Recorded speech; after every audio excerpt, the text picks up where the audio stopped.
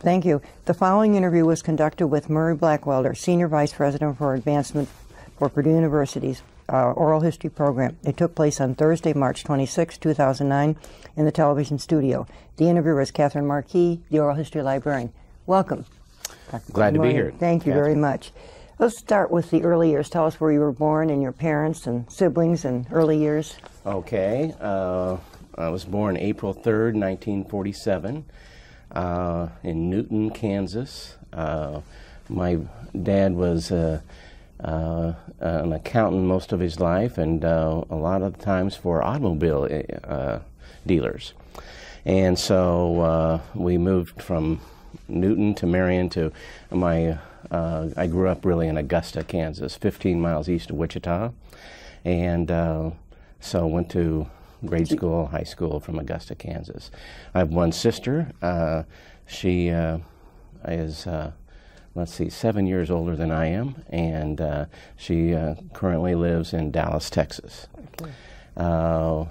My mother's still alive. She's 90 years of age, and she lives still in Wichita, Kansas. Nice. And so that's... Tell us a little bit about high school. What were any organizations that you were in, and then size of the class and yeah, it's very, very interesting.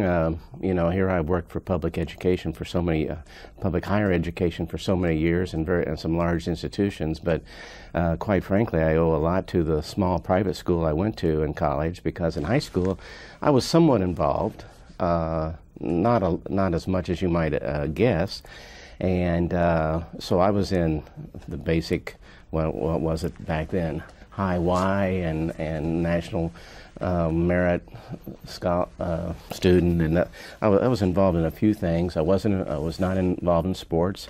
Virtually, I worked through high school. I had a job every night after school at a dry cleaners, delivering clothes for 3 years. Super. So, but when I went to college, a lot of that changed, and I really became involved in everything. And where'd you go? Tell us about college. Where did you go? Well, I went to a small school, Baker University, the oldest school in Kansas, 1858, and Methodist related. We grew up in the Methodist Church, so that had a lot to do with where I went to school. Plus, I wanted to be involved with something that I wanted a small school, and then for some reason, I wanted to be involved in a fraternity. So Baker was the only school in Kansas, a small school, that had all those things, and it fit like a glove. I became very involved in everything at the university. Ran for student body president. I was vice president of my fraternity. I just got totally involved in Baker, and really that experience changed. A lot of things. What was your major? What program did you take? Well, I started in, this is very interesting too, I started in dentistry, and only in a small private school did the professor, after the second semester in organic chemistry, take me aside, and I still remember it. It was very nice. He could have done it so much worse, but he very gently said, "Son, I don't think you either have to step up a tremendous amount, or you need to find a new major." And so right then I knew I couldn't handle the next semester of organic chemistry, and so I switched into business, and quite frankly I did very well, and the rest is history. It went on from there, right? Yes.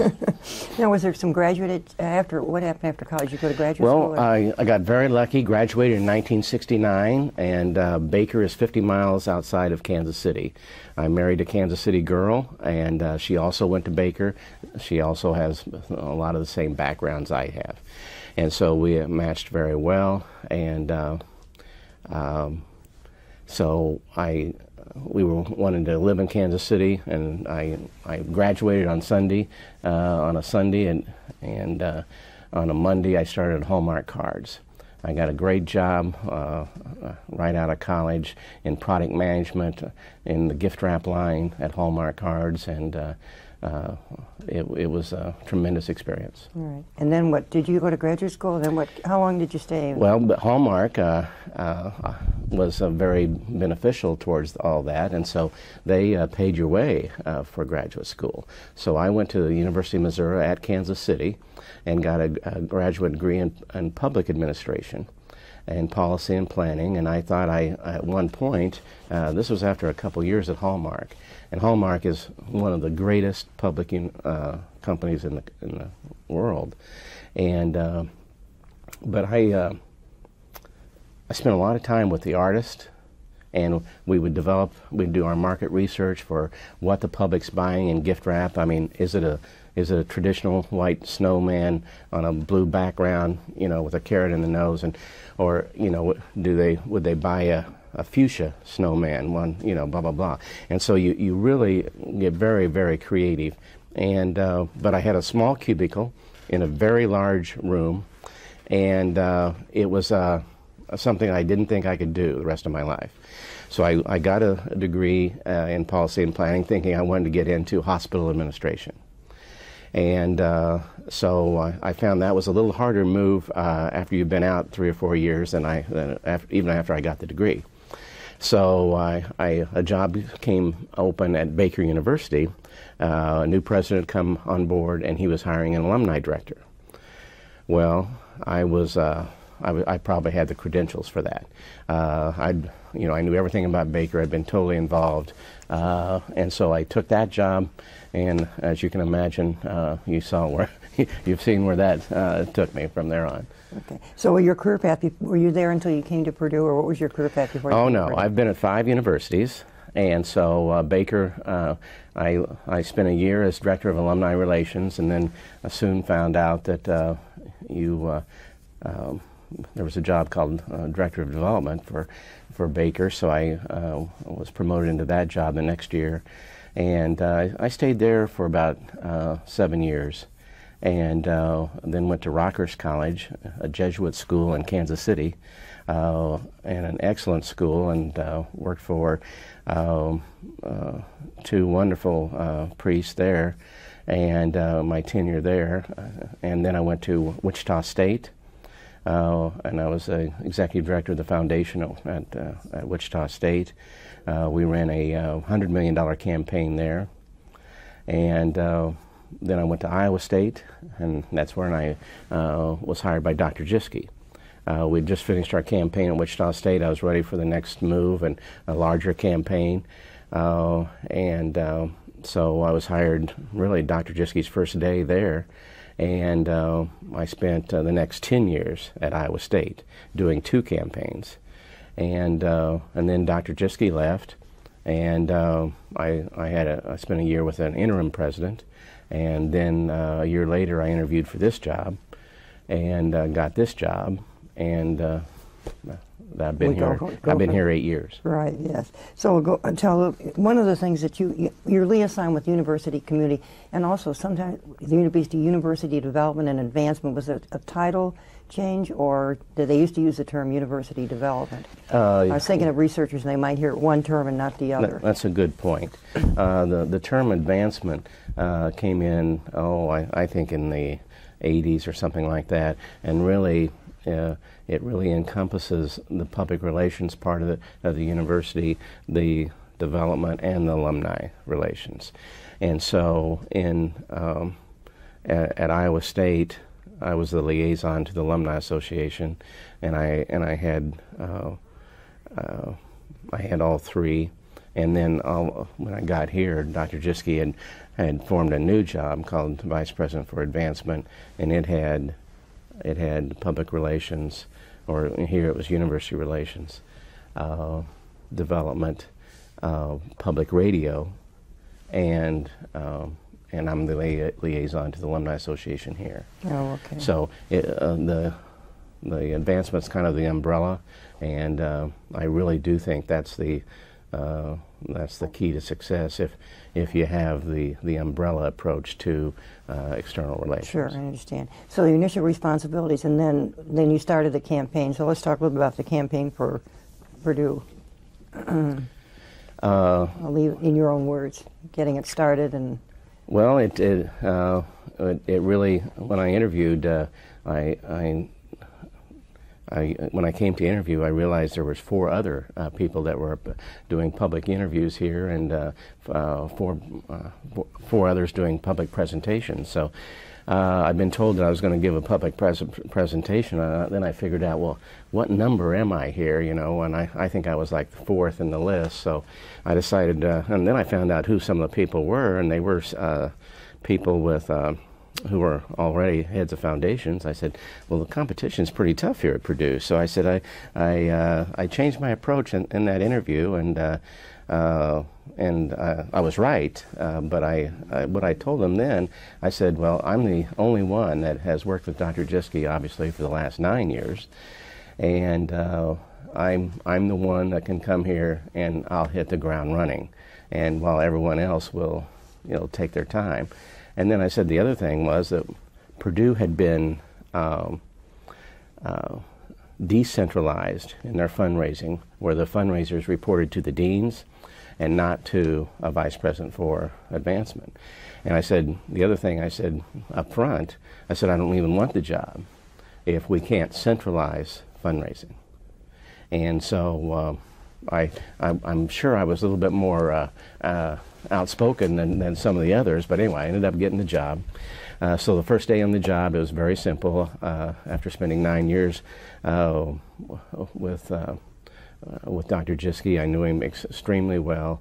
We went back, and virtually the first conversation we had was, I'm a campaigner. So if there's one thing I do know, I know how to do campaigns. And so I got right down to the basics. What was his contract? You know, I knew we had a mandatory 65-year retirement here. So on our first hour, we really figured out that we had to go back. A little caveat here. The Big Ten does 7-year campaigns. So if you want to compare apples to apples in the Big Ten, you better be doing a 7-year campaign too. So I'd been used to 5-year campaigns in the Big 12. So we knew we had to do a 7-year campaign. He had just finished the strategic plan. You know, so that was finished when you came? Yeah, he had been here a year, so he got the strategic plan done. So he was ready. So, but when we figured out the numbers, we had to go back and pick up the year, his first year there, because that was he was going to retire, and he did retire on June 30, 07. And so we had to go back and pick up a year that I wasn't even there, that he was there, that really wasn't one of our better fundraising years. But so that's our first conversation. We established the campaign immediately. I went out and did the policy statement on how we're going to count and when we're going to start the campaign. So it really started July 1st, 2000 and ended June 30, 2007 to make a 7-year campaign.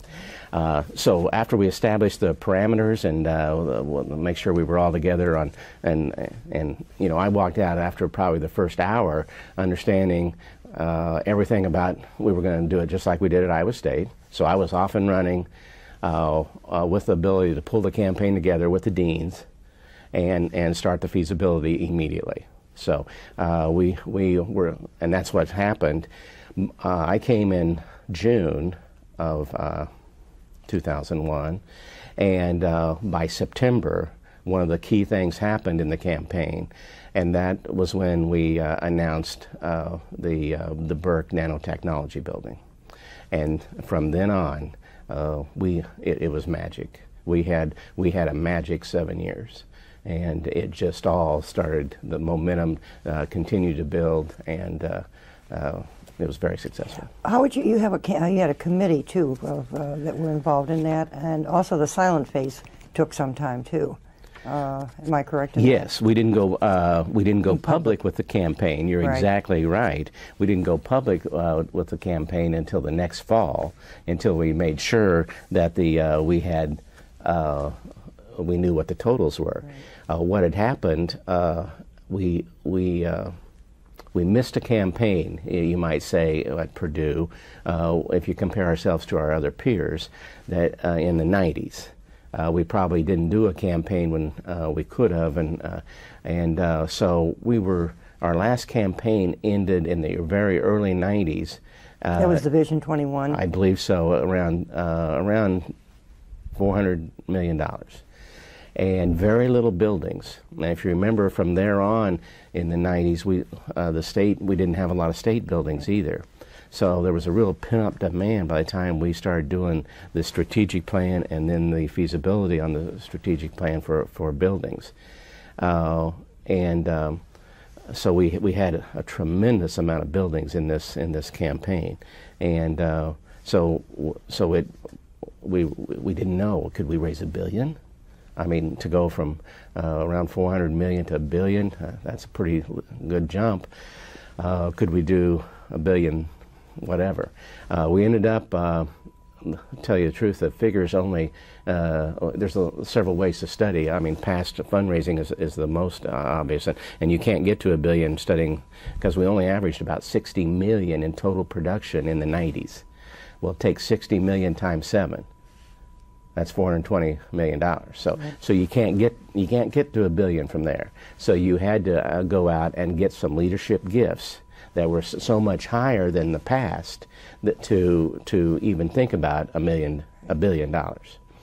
And so that's exactly what happened. By the time I got here, Dr. Jiske had already gotten the Mike Burke gift for the nanotechnology building, and Don Cyphers a gift of around 13 million, and the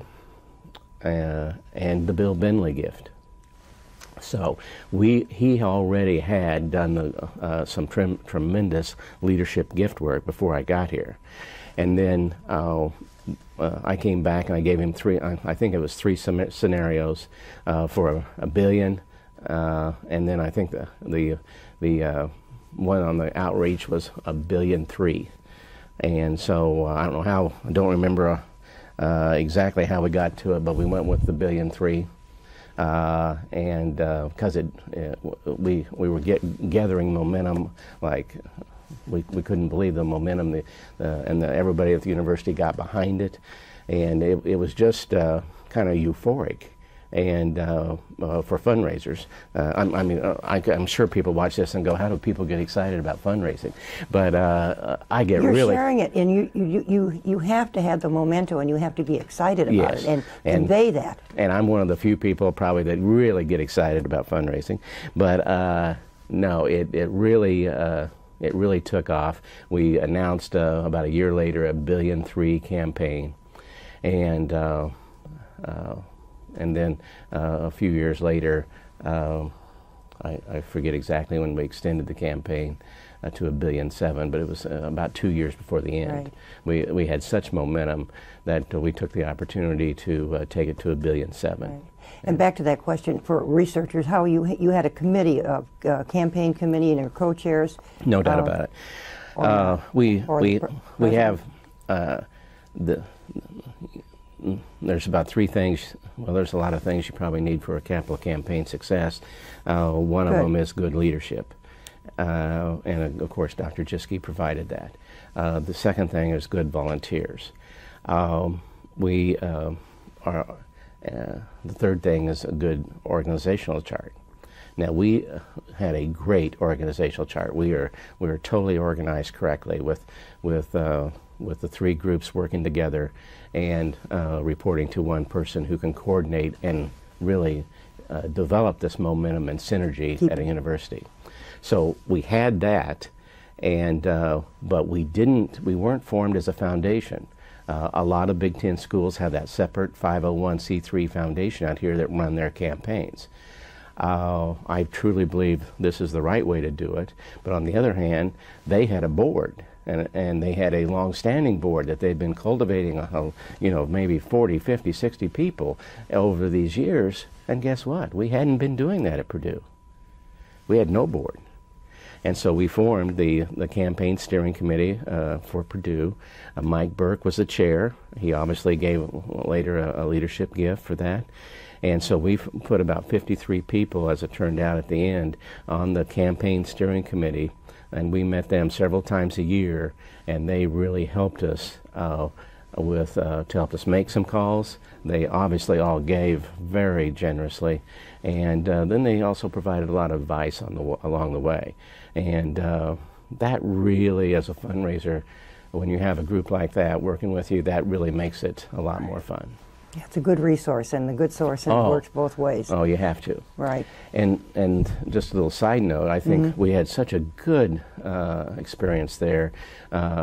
France Cordova has already realized that, so we've since then, and just in February of '09, we had the first meeting of the Purdue Foundation, a permanent structure that we'll have, and we started with 35 people that will continue to help us with our fundraising efforts. Yeah, that's good. And then you had some other things like your announcements, and that kind of helped a little bit, like at homecoming, some of the gifts and things like that. So periodically, you would have those and tied in with either homecoming or some other activities on campus.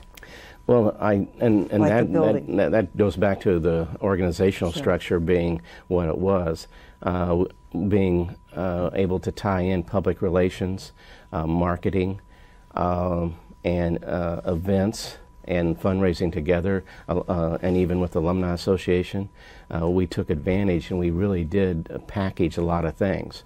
And so at homecoming, you're right. We brought the one thing we really did, before I go back to that, is we built a public relations plan. So that we not only had the fundraising plan going on one side, but we had what I call the communications plan going on the other side. And Joe Bennett, who was there at this time, he helped run that. And we developed a complete marketing plan for the state. And that meant marketing. We started television. We used a lot of television in the Indy area. We started the community visits across the state. We did 7 to 10 community visits across the state. We started doing all the civic dinners in Indianapolis. Purdue had never had a table at the major dinners. We started the Purdue Day at the State Fair, which we had never done, and we took over the State Fair for the first day, and that's been a tremendous success ever since. We started a Chicago Purdue Day. We brought homecoming back. We'd never had homecoming like we started in 2001. And then we started doing a major event at the Black Expo. We call that the Big Four. So we put the Big Four in with community visits, our television, all our media efforts, and we built a communications plan. And if you had so we had a good communications plan going, we had a good campaign, and then whenever we had the events, we would package them, and that helped create the synergy and momentum that really was kept spectacular. It working and kept it flowing, right? Yes, and then it did. You took it on the road. Yes, we did. Right. Then we wanted to win the state first, you might say, but then we did start national alumni meetings across the nation, and we did probably 7 to 10 meetings a year where we would take this package on the road and go to areas that we needed to go to. Mm-hmm. You're a liaison with the Alumni Association. How does that, for researchers? Well, for example, I would go to them and talk to them about what are the key areas that we needed to go to as far as our alumni. And so we developed a relationship where if they took, at that time, Dr. Jiske out, and I took Dr. Jiske out, well, that we weren't solving the purposes here, and he didn't have enough time to do both. So we both realized the Alumni Association would be the MC for those events, and they would be under the auspices of the Alumni Association, and we would have our alumni meetings, but during the day, we would then make calls in those key areas for our fundraising part. So we really developed a great team on virtually everything, on the alumni calls, on homecoming, on the Chicago Day. All those are, I want to give the credit to the Alumni Association for working with us and help planning all those. And so, this is such a the presidents only have so much time, and we have to work together, and it's really a team sport. And as you can imagine, in higher education, public higher education, so many universities are siloed, and all these things are separate. And I think what happened here in 2001 was we knocked down all the silos, and everybody worked together, and it really did produce a good result. Yeah. So what did you were talking earlier that you upped it to 1.7? You had to give some. That must be some serious thought. But if you feel the momentum and you have a feel, you know that it probably is attainable. Right, and you wouldn't have extended if you didn't know you could make it, because at the end of a campaign, they don't ask you, well, did you get close? They ask you, did you make it or didn't you? You know, and so you don't want to be you didn't make it, and so no, we knew by the time we extended, we knew where some of the gifts were out there, and so it was going so well at a $1.3 billion that we knew we could do it at $1.7 billion. You were talking about the team, and one thing that a couple of the research I did, the community was involved, the local community, and which, you know, was kind of an addition piece. Yes. It was very exciting. I'm a big believer in the a good town-gown relationship, and so we developed the community campaign. We were very lucky to get Linda Rohrman and Joe Seaman at that time to be our co-chairs. We had a lot of great people with us, and that just worked. And you know, what I really like about working in development is, you know, and it's not me, but I'll use the word I, but we change people's lives.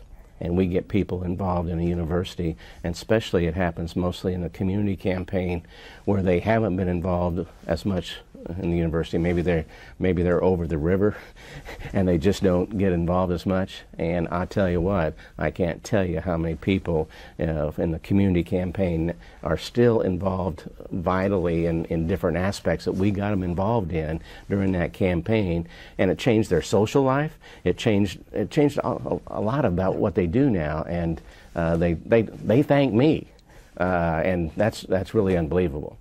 At the same time we did that campaign, though, we did a campaign that raised exactly the same amount of money with the faculty staff, and that was a real surprise. And the faculty and staff really stepped up and really did a fantastic job.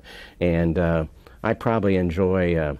I'm lucky to be the advisor to PURA, the Purdue. I was going to ask you about that. Yeah, the retirement group. And I have as much fun with them as any group I have. And we not only have a good time together, I enjoy working with them and raising money for things that they know that they want to change lives for too. And so that was a real special time.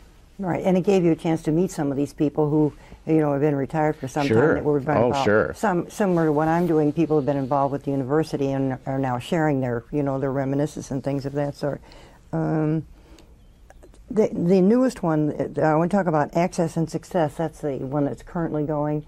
Tell us a little bit about that particular one. Well, you know, it's one of those things. Let me give you the way the scenarios usually work.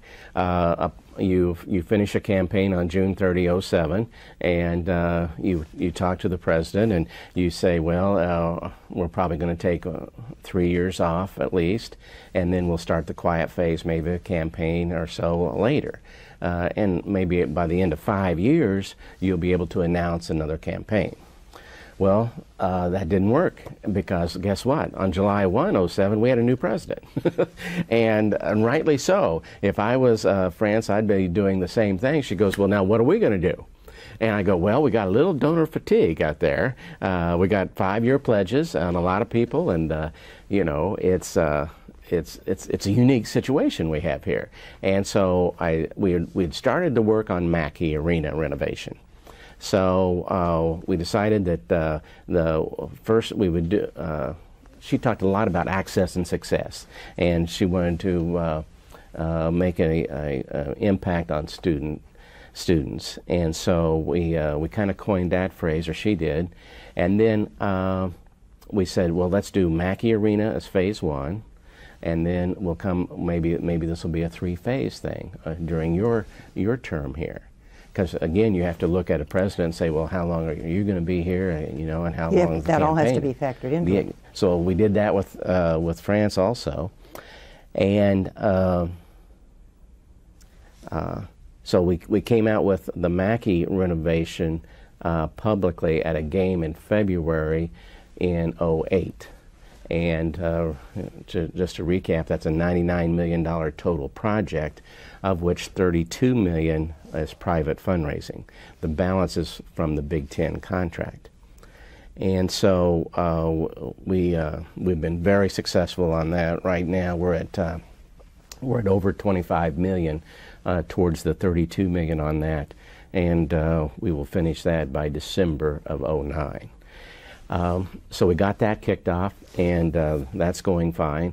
And then we were going to have the inauguration in April, and so we decided, and scholarships is going to be a main theme, so we did a 7-year plan. It turned out to be a $304 million scholarship campaign, which we announced at Dr. Cordova's inauguration. And so we got several types of scholarships we're raising money for. And just last week we got, I've been in this business 35 years. I've never received an $8 million check in the mail anonymous. And last week we did. And guess what? It was for scholarships, $6 million for scholarships and $2 million unrestricted. So it was somebody, I think, who knows us pretty well. Oh, yeah. But it was totally anonymous, don't know who it is, but we're getting some very nice gifts on this. We're at we're nearing $90 million towards the $304 million campaign, and so both campaigns are going very well. As you know, this is 2009, we've just finished this strategic plan, so we're in the midst now of kind of like where we were when I started here in 2001. We're trying to probably start the planning for phase 3 of the Access and Success campaign. Okay. So it'll probably take a year or so before that all comes together. Yeah. But that's exactly where we are right now. So one thing I wanted to ask you: did you find in your campaign that planned giving seemed to increase, or not? Well, one thing about it's one way of doing it. You don't hear so much about it. Years ago, we didn't hear that much about it. That's true, and we need to make it clear to everyone that they should plan their estates. Right. And to this day, you won't believe how many people don't plan their estates. They haven't made that decision to how to leave a legacy. And virtually everyone can do that. Our endowments start at $25,000. And just about anybody can leave us an endowment for $25,000. So we try to get out there, and especially when we're talking to people in their 70s and 80s, we might ask them for $100,000 on a special project. But we also try to say, would you also put us in the will? Then this is where you want to make a difference. Would you consider an additional gift in your will? So no, planned giving I think is huge for the future. We do about $70 million a year right now in new planned gifts a year, and so we've built a tremendous inventory now at the university of these planned gifts that will be maturing, in the future. Yeah. And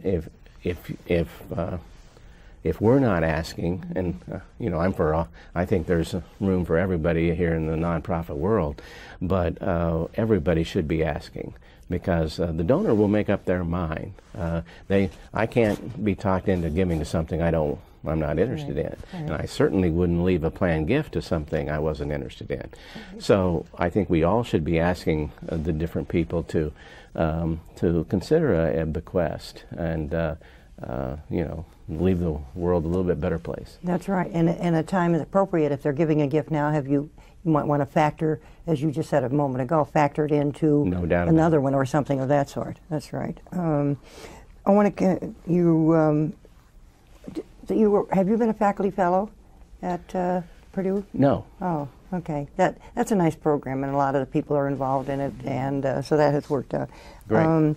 The Retirees Association you talked about. Let's talk about, congratulations on that outstanding fundraising executive award that you won. Did that come as a surprise? Sometimes I ask people if that was a surprise. No, I didn't know about it. The staff and some key alumni had nominated me for that, and we have two organizations in the fundraising business in public education. One's the Council for the Advancement and Support of Education, CASE, and one's AFP, Association of Fundraising Professionals. And so this was the Indiana chapter award, so no, I was very grateful and very much a surprise. Very nice. Let's talk about your professional associations there. You've been continue to be active in those as well? Yes, I've been, over the years, I've been a national trustee for CASE in Washington, and I've been president of the chapter of AFP and different places I've been. Mm-hmm. Here later in my career, I haven't been as involved, but early in my career, I was very involved. Right. The economic, how does that, in all your years of working, sometimes economic downturn can affect? Oh, yes. I don't think any of us have seen anything like we're going through right now. In the years that you've been involved with it? Huh. I started really in '74 in the business, and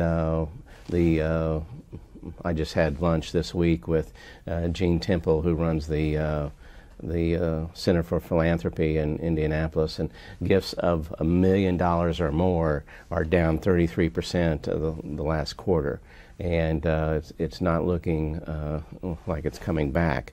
Right now, our year ends in June 30, and right now our number of gifts are down about 6%. And our dollars in the smaller category is down about the same percentage. So I'm quite frankly surprised it's not down more. That's good. That's good to hear. So we're doing fine, I think, in regards to the economic downturn, and I just hope that the stimulus and the things that are happening right now work, and we'll be okay when we start the fall. There you go. Okay, let's talk about the next stage. You're going to be taking another position. You want to make any comment on that? Sure. I've been very fortunate starting out at a private school with 8,000 alumni. At that point, after several years, I still remember we did $1 million campaign at Baker University. And I thought, and I still think, that was a big deal. And, I would say so, right. And well done. But only a small number of alumni, so I've gone through the ranks and really have got to do so many different things. But I really learned the basics in fundraising kind of at the small private school where you do it all. As director of development, you did your own annual phone campaign, and that means you set up the phones, take the phones down, do the pledge cards, do the whole telethon, recruit the students, and then you go do plan giving. That's a good learning thing. That's yes. where you know, and then when you got the team together, you know what needs to be done. It's so perfect. I learned annual fund, I learned plan giving, I learned corporate giving, and so I learned it the right way. And so when I got to the bigger jobs, I certainly knew what to do. But I've always, I really am a campaigner. Like I said a minute ago, I've really enjoyed campaigns. I really enjoy just what happened here at Purdue, pull the team together and get it going and create that momentum that makes it a success. And I came here because I loved working with Dr. Jiske, but I also really wanted to do $1 billion campaign. In this business, there is a little bit of, prestige to $1 billion campaigns. So I've done that, and I've worked for the small private school. I've worked for the large public, and so this job came available, and a group in Kansas City knew of my ties to to Kansas City, and so they finally have recruited me to go and start a new foundation. It's going to be a separate foundation from the University of Missouri. This is the University of Missouri at Kansas City. So I'm going to create a new foundation, recruit. There's 7 board members that have started it. So I will report to them. I'll recruit the whole staff, and I'm in the process of determining what that organizational chart will look like. And of course, I'm pushing for the same one that I have here because I know it works. And so we're just in the formative part of doing something I've never done before. So I've never run a private foundation and been the president of that. And so I'm very excited about one more new thing to do, one more challenge. Super. And after we get that all organized, we'll then do one campaign. Okay. And so that's a new chancellor at the University of Missouri at Kansas City. So I'm excited about working with him. And of course, the other part of the story, as Paul Harvey would say, my wife is a native. Our son and his wife and son are in Kansas City. Diane's father, who's 90 years old, is in Kansas City, and my mother's 2 hours away, who's 90, in Wichita, Kansas. So that kind of tells you a lot, too. That sounds good. Now let's talk about how about a favorite Purdue tradition and outstanding event. There's no doubt about the Purdue tradition. I've been around a lot, the Big 12, the private sector, and now the Big 10, and we have undoubtedly the best fight song of anybody in the country. And I'm telling you, I've heard bad ones. There's a lot of schools they can't even sing their fight song, you know, and we got one that we sing at a drop of a hat. And so we jump up and go for it. Exactly. And not many people have that. That is such a great tradition and a great fight song. And those who don't have it are, I guarantee you, are envious. Right. Oh, do you have an outstanding event that you'd like to share with us?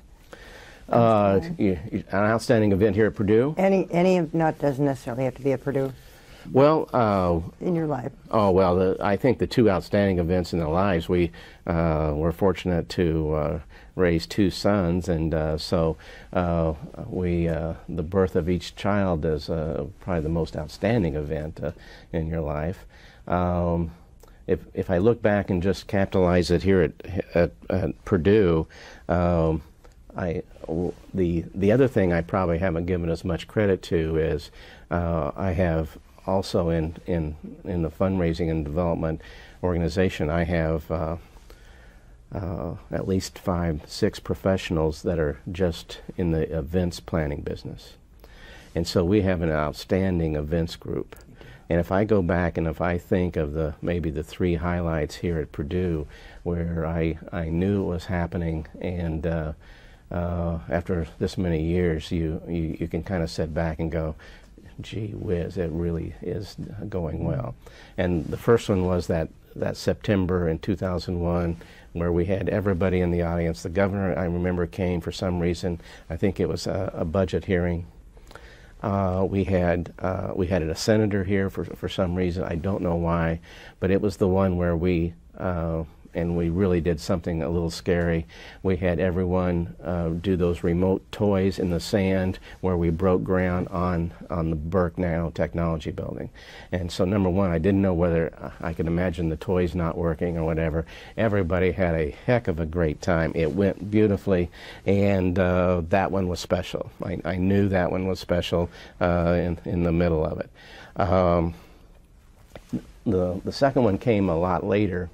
And this always happens when you get this number of astronauts together at Purdue, and I'm sure it happened before I got here with the astronaut reunions, but I never experienced it until we dedicated the Armstrong building.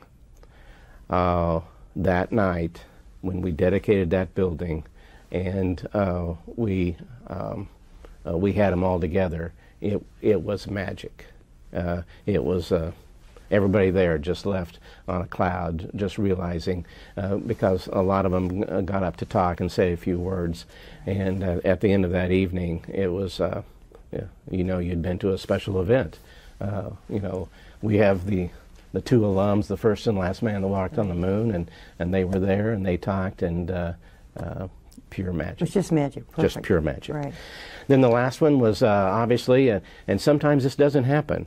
I've finished a lot of campaigns. I still remember walking out the door with my boss in Wichita, Kansas. We had the big end of the campaign. We were at the Marriott. The place was full, etc. And we did the last event, the banquet, and we looked at each other, and it was empty. I mean, we just didn't go. We go, is that all there is? You know, I mean, we thought it would be more euphoric. So I've had that experience. Well, I did not have that experience on June 30, 2007. When we finished this 7-year campaign, on that night, on Dr. Jischke's last day, everybody left that event on another cloud. And that event was special. It just raised everybody's spirits, and I think definitely one of the highlights of the campaign. Highlight, that's right. In closing, any topics you want to return to, or leave it to you to some closing comments that you'd like to share with the researchers? Anything additional? No, I think we've pretty well covered it. Any closing comments as you look back on it, your legacy? You got some footprints here. Sure. Well, in closing, I'd just like to say, you know, 8 years has been a great time here, and Diane works in student services, and we both have had a tremendous experience at Purdue University, and we will always be Boilermakers. We hope to I hope to be back. You know, some of the buildings that we raised money for aren't even out of the ground yet. So we got Hanley Hall, we got Marriott Hall, we got several things that we've worked on. So I hope to come back for some of those in the future. But no, this is definitely the highlight of my career. You know, you don't get to do these things very often, and to do a $1.7 billion campaign, and with the impact this one had was truly a great experience. So no, we're eternally grateful for the experience. But as you know, life is built into different phases, and this next phase we have to go take care of, right. And so we need to go do that. But this has been very, very special. Right. Thank you very much, Dr. Webb. Thank you. This concludes it. Thank you.